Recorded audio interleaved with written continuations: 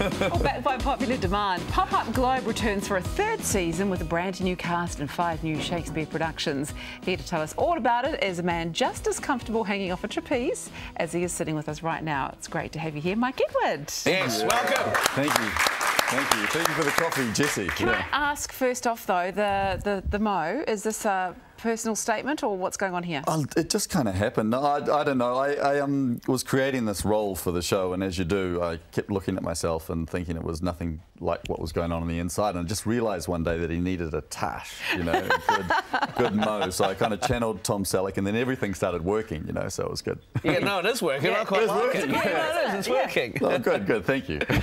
So Pop-Up Globe, how are rehearsals going? Well, we've finished rehearsals, really, for the first play anyway. We open tomorrow night, so wow.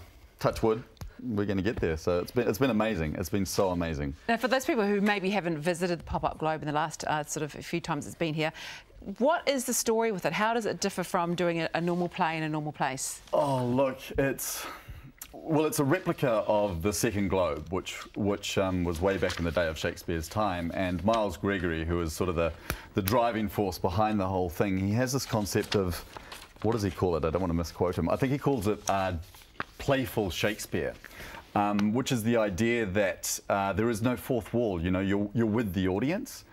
So you come out and they're as much a part of it as the players are, which it very much was back in the day, you know. Yeah. So that's what the world is. It's this joyous, playful place. Because it's the interesting thing too. Have you been to the Pop-Up Globe? Yes. Is that when there's thing like a police helicopter chase going over with the choppers above, that gets incorporated somehow into the show by the actors? It's really fun. It's really fun. It's just this crazy free reign and play. Like, it really goes back to just the origins of it all, you know. And that's the great thing, as an audience member, you get to experience something quite different. So on top of seeing a great play, you just get to experience an incredible setting. But what about an actor? What do they get out of that? You know, when you take what you're doing and then you put it into today's acting, what do you get out of it? Well, I guess for me, sort of in the last decade or so, I've been a little bit caught up in TV. You know, as you do, you sort of follow that and you try and carve a path there.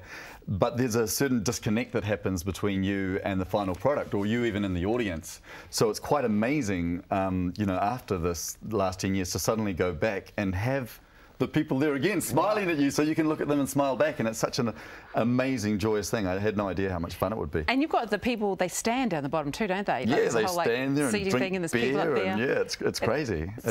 So you're playing Bottom in A Midsummer Night's Dream? Yes, the ass. Bottom, yeah. the ass with the tash. Yeah. And so what else are you playing?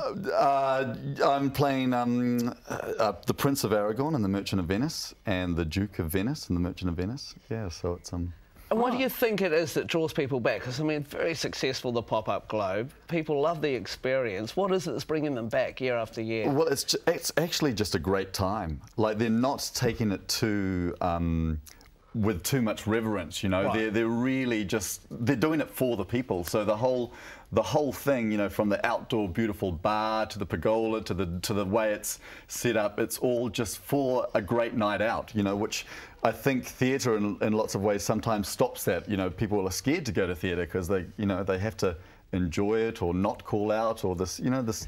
And you've made some great TV shows, right? But people don't get to jeer at you when you're making TV shows. Thank goodness. Put your shirt back on, yeah, but they get to jeer at me now, which is good. It's going to be, yeah. Well, the whole thing with the Shakespeare too is, I think in recent times we seem to take it quite seriously, like, you know, thespians and serious, whereas back in the day it was just really raucous for the people, wasn't it? Yeah, I was talking to that with a friend yesterday. You know, I think we kind of kill it at school because we try and read it and study it, and he was a really smart, intelligent man. But the first point of call was to perform it, to act it, you know, and that gives it life and heart, and the improvisation and the joy and play around that is where it's supposed to be sort of realised. And I think people have got a little bit caught up in the austerity of it somehow. Yeah, you have to read Macbeth for the 10th time at school, and you're not actually playing it, you're actually just reading it. But when you're cutting Amanda Billings' head off with a sword, then it's going to be all good. Great.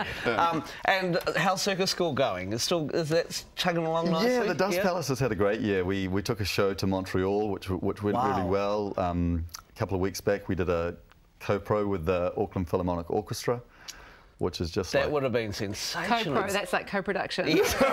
Thanks. smell. That's like circus speak. Oh, no, it's great. I mean, I don't really perform so much anymore. There was just a point where you go, your shoulder, isn't it? Sparkly tights just aren't that becoming on a 40-year-old. you got to know when to hang them up. Well, I would disagree with that, Mike. There's quite a few New Zealanders that wouldn't mind that still, so don't you worry about that. Yeah. No, it's going well. It's still going, which I think in itself is the success. Oh, excellent. We're really looking forward to seeing you on Pop-Up Globe as well. Yeah, come along. Have a great season. Best of luck for opening night. Thank you very much. So Pop-Up Globe Season 3 returns to Auckland's Ellerslie Racecourse from tomorrow, and it's going to continue in early 2018. You can check out the Pop-Up Globe website for the ticket details. And hurry, because it usually sells out, OK?